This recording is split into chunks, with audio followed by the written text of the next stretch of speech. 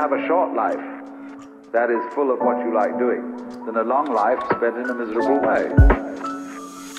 Hey guys, welcome back to my channel. If you guys are new here, hi, my name is Helena, and thanks so much for stopping by today. So if you guys weren't aware, I am a huge fan of bags. I love collecting them, and I love just seeing all the different types and styles that are available on the market, which is why when Sinbono reached out for me to do a review of one of their bags, I of course said yes. And that's not only because I love the bag styles that they had offered, but also because I became really invested in their mission behind the brand, and I thought it'd be interesting to share with you guys. In case you aren't familiar of what Sinbono actually is, they're a bag brand that wants to not only empower fashion lovers through their cute and trendy bags, but also support sustainability through using cruelty-free items as well as vegan products to make their bags. So with that in mind, they also want to keep their bags as reasonably priced as possible so people can still invest in high quality faux and vegan leather bags, which I think is great. And they were also featured in a British issue of Vogue back in, I believe, November 2021, which is also super cool. So yeah, I'm super excited to be reviewing this bag, and I just wanted to say a quick thank you to Sinbono for sending this over. So first, I got it in this box right here, and it's super cute. It has their logo right here, as well as this nice marble design. And then what I really liked is that it came with a little dust bag, so you can keep your bag safely stored in here in case you want to put it away in the closet, or if you're traveling, you can just put it in this and keep it in your luggage so it doesn't get any scratches or all dirty. As for the bag I chose, I got the Fiona shoulder bag, and it's in the shade Ivory, and I put a little twilly on it because I thought it'd be cute.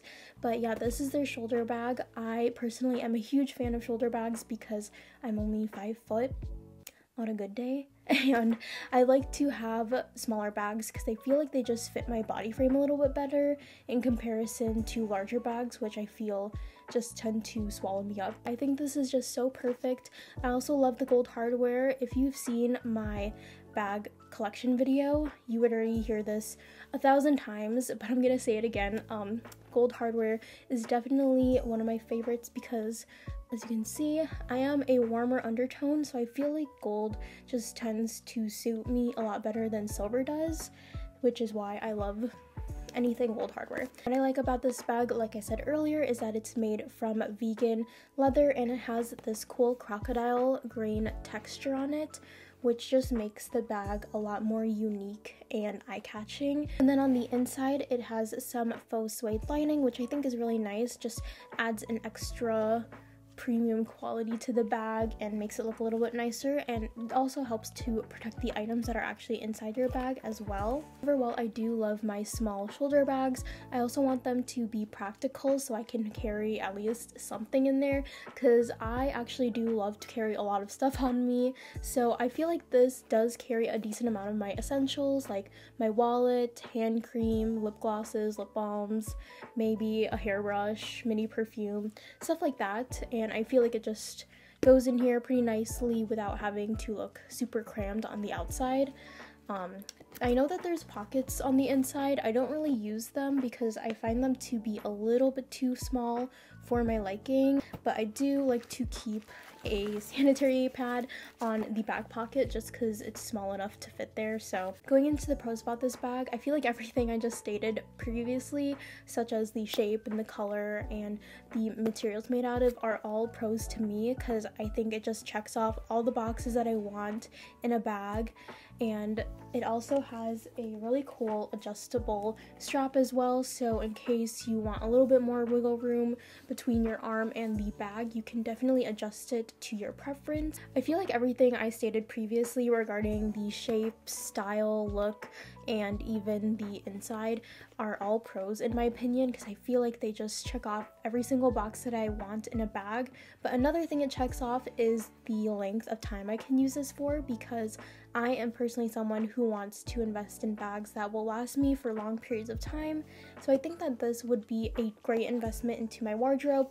It goes well with everything. I have a lot of neutrals in my closet, so this one will definitely be an essential, and even for different seasons I feel like this just fits in so well, since again it's a neutral color. You can't go wrong with ivory in the summer, spring, fall, you name it.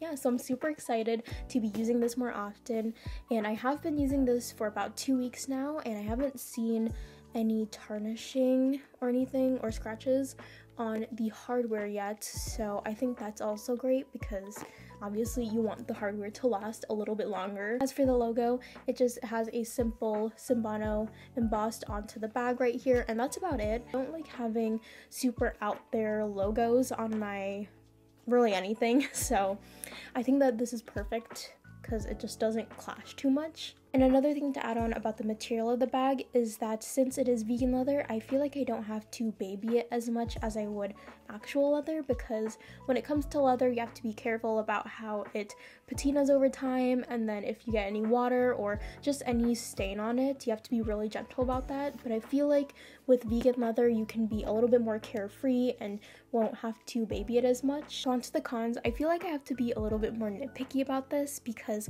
I feel like there's just so many more pros compared to the cons.